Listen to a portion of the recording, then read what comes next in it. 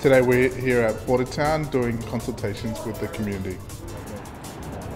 We've had a steady stream of people coming in today, so that's made it easy for us to spend some time to sit down over a cup of tea with some people and just listen to them and hear what it is they wanted to know about. Well, if people come here to these events, they will find out about the safety, the science, and also how the economic benefits could help our state. My name's Heaven Griffiths. I'm the Head of Nuclear Services and the Chief Nuclear Officer at the Australian Nuclear Science and Technology Organisation. So I'm down to hopefully try and answer any technical questions that people may have. I'm Dirk Mullins. I'm from the CSIRO. My expertise is really in waste management. They can come to us with any question, whether it's about transportation, storage or disposal.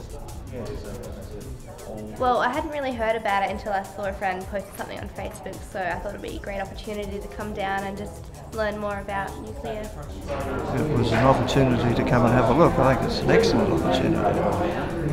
You need to do it. You know, regional people don't have a lot of opportunities like this, like the metropolitan community does, so that, and without you guys coming down here I wouldn't know, and I might have a completely different view to what I have today. It's a very good presentation which is going around the state. I think it's ideal. They can try to read the report or they can go to a website, but our experience is that the best way to transfer that information is by face-to-face conversations. Which I think is the key part of this process, to allow people to make an informed decision and allow the Premier to make his own decision based on the views of as many South Australians as can participate.